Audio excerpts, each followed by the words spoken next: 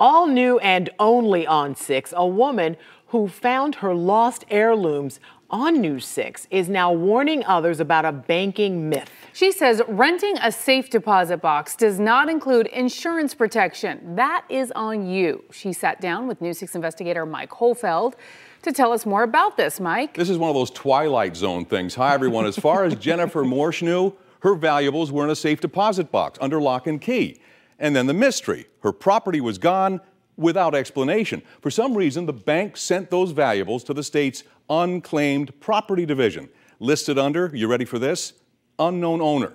Now, as we first reported, Morse found her stuff while watching News 6, but what she didn't tell us may surprise you. I don't want them to have to go through the same thing that I did. Jennifer Morse is convinced the mystery surrounding the disappearance of her necklace and each and every heirloom. This is a ring that my father wore before he passed away. Stored in a rented bank safe deposit box. My key no longer fits. Has exposed a banking out clause few consumers pay attention to. My items were not insured. Simply put, you're renting that box at your own risk. Because I asked them about insurance and they told me that I would have to go to my insurance company. She has the original key and rental lease with then Washington Mutual, now Chase. Contents of your safe box may not be fully protected against loss. The piece of jewelry that I saw go across the screen on your segment was the one piece of jewelry that I had an appraisal for and I had a picture of me wearing. Morse tells News 6 she was convinced the contents were actually insured under the Federal Deposit Insurance Corporation, FDIC.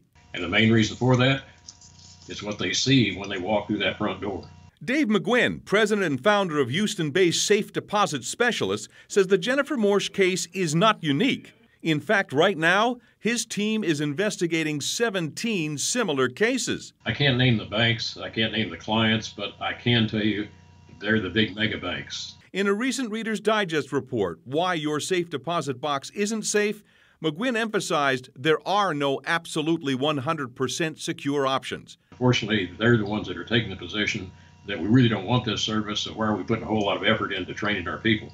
His case files are packed with banks that were rocked by flooding, fires, thieves, and yes, failed safe box protocol. The only insurance that a bank carries protects themselves if they're found to be negligent. And it's just a liability policy, but it doesn't insure the contents, it insures the banks.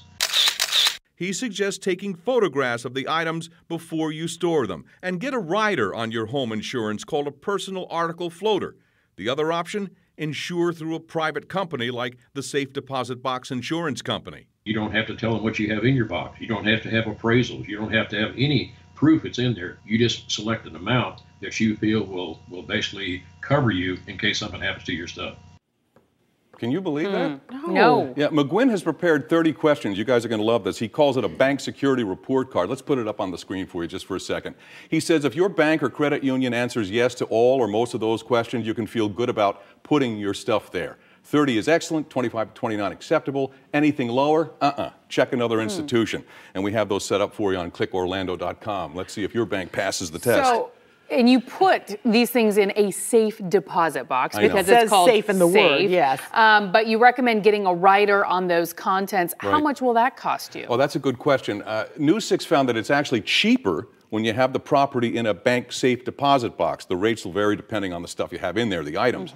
But the major takeaway, folks, tonight is the bank doesn't cover your property. That's up to you. And I know it's a safe box, but them's the rules. I mean, I'm just going to get a safe in my own home because my chances seem to be better that way. Yep, but your home insurance will be a little bit higher. So it's a chance I'm willing to take. Okay.